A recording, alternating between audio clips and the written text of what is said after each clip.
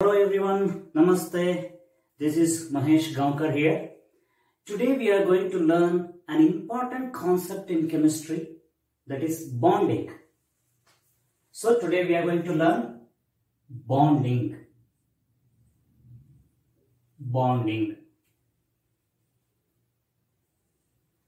Let us take very simple molecules like oxygen, nitrogen. I think you all heard about this oxygen and nitrogen, right? And the formula of this oxygen is O2.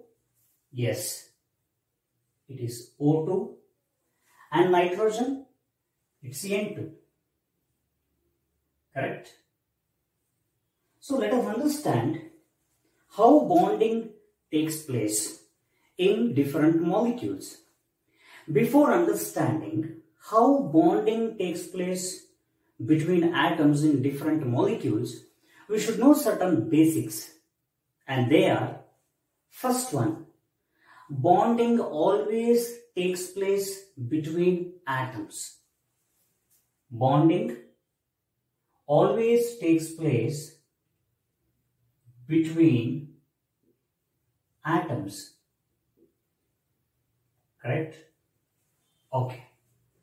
The next one is why bonding should take place. Why bond formation should take place between the atoms in a molecule? That's a basic question, right? They would have exist as atoms itself. Why should bond formation should take place between the atoms to form a molecule? And here is the answer. When atoms of same or different elements combine together to form a molecule, they get stability. So atoms, they combine together to form a molecule through bond formation in order to attain stability. So by forming molecule, atoms get stability. Correct? Fine. Yes, we do agree that when atoms combine together to form a molecule, they'll get stability. That's okay. But the question is, how they'll get stability? Right? Question continues. How they'll get stability? When atoms combine together to form a molecule, they'll get stability by having 8 electrons in the valence shell. By having 8 electrons in the valence shell. Yes, 8 electrons. Having 8 electrons in the valence shell. So whenever any atom has 8 electrons in the valence shell, it gets stability. That's okay, you may agree with this. But question still continues. How they'll get 8 electrons? Correct? How they'll get 8 electrons in the valence shell? Of course, they'll get 8 electrons in the valence shell either by losing electrons or gaining electrons or by sharing electrons. So they can have, atoms can have 8 electrons in the valence shell by losing electrons or gaining electrons or by sharing electrons. Correct? Fine. These are the basic, prerequisite knowledge we should have before understanding bonding in different molecules. Okay. First we'll take oxygen molecules. In oxygen molecules, there are 2 oxygen atoms. Yes, there are 2 oxygen atoms.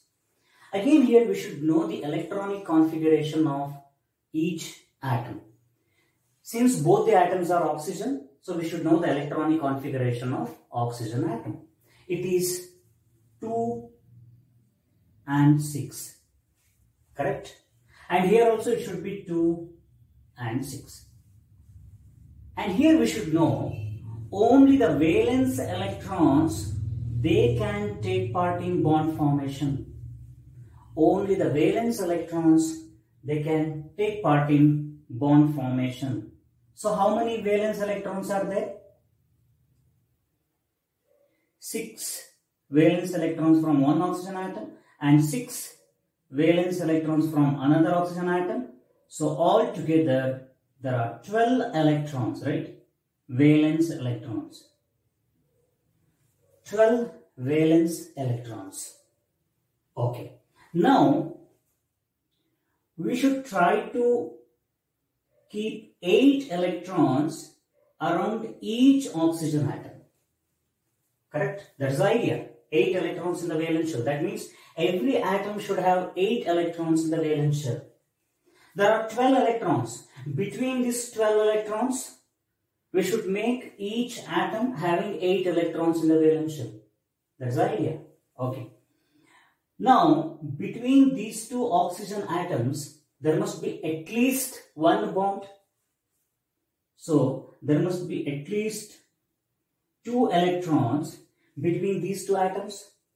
Now, let's try to add the remaining electrons so that each atom will have 8 electrons in the valence shell. So, around this oxygen atom, 2, 4, 6, 8, and here 2, 10, and here 2, 12. So already 12 electrons over. Around this oxygen atom, yes, it is 8, but around this oxygen atom, it's only 6. But we have got only 12 electrons. Within this, we have to make both the atoms 8 electrons in the valence shell. How can we do that? Very simple. Remove these 2 electrons from this oxygen atom and put it here. Correct? Now around this oxygen atom, now 8 electrons, and around this oxygen atom is also 8 electrons. Now these 4 electrons, which are common for both the oxygen atoms, they represent bond. So now O, we call it as double bond, O, and here this oxygen atom has got 2 pairs of electrons. They are called lone pairs, and this oxygen atom also has 2 lone pairs. This is what simply we write O2. Correct? This is how we understood. Now let us look at this nitrogen.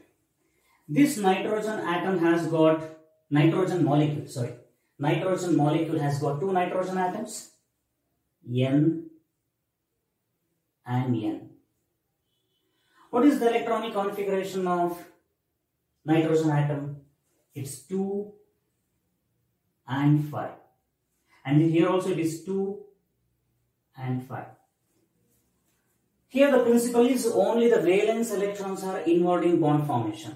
So these 5 electrons and these 5 electrons, they can take part in bond formation. Altogether there will be 10 electrons, right?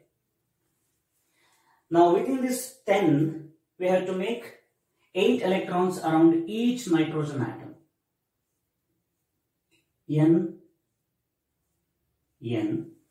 Now between these 2 nitrogen atoms, at least there must be 2 electrons. That means at least there should be 1 bond. Yes. Now let's try to make 8 electrons around each nitrogen atom.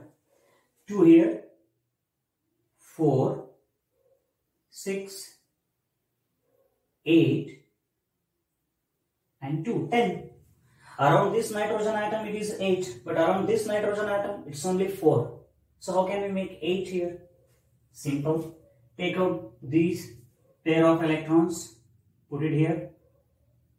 Now around this nitrogen atom it is 8, but around this nitrogen atom it is still 6. Remove one more pair of electrons and put it here. Yes. Now around this nitrogen atom it is 8, and around this nitrogen atom is also 8. And this is what we can write like this, N, and these 3 pairs of electrons common for both the nitrogen atoms, they form bond. So we call it as triple bond here, N, N, and each nitrogen atom has got pair of electrons which are not participating, they are called lone pair, and this is what simply we write N2. This is how bonding takes place between the atoms in different molecules. Hope you enjoyed this session. Thank you.